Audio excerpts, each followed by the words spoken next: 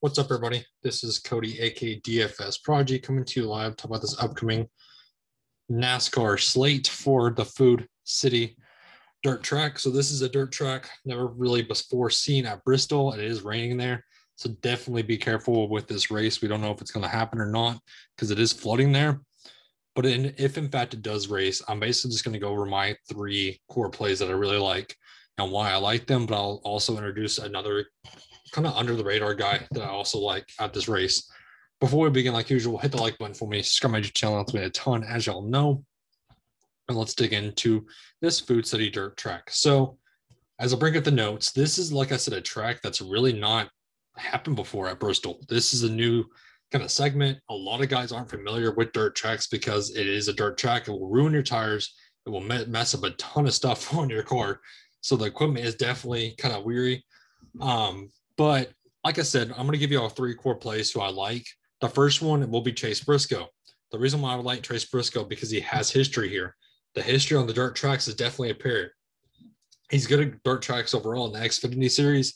The equipment's not bad. I definitely wouldn't mind rostering him at 9,900 because I'd much rather get to him than paying up for a guy like Ricky Stenhouse Jr., who the practice number didn't really look so well. So I don't really want to pay up all the way up for Kyle Larson either because he's going to the rear at 12,000. So I'm much rather go at 25th over Chase Briscoe, who I know can easily get you the PD upside also.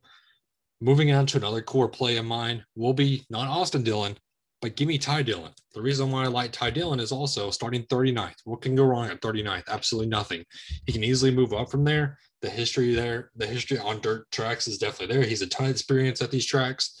So overall, I don't mind rostering a guy like Ty Dillon for a salary saver at 6,600. That gives you literally 8,375 left over to basically do whatever you want with your roster. So a lot of these guys like a Sam Friesen, I'm not paying for 32nd. I'm not paying for a guy like Bubba Wallace or Logano. A lot of these high name caliber guys are going to be rostered because they know who they are.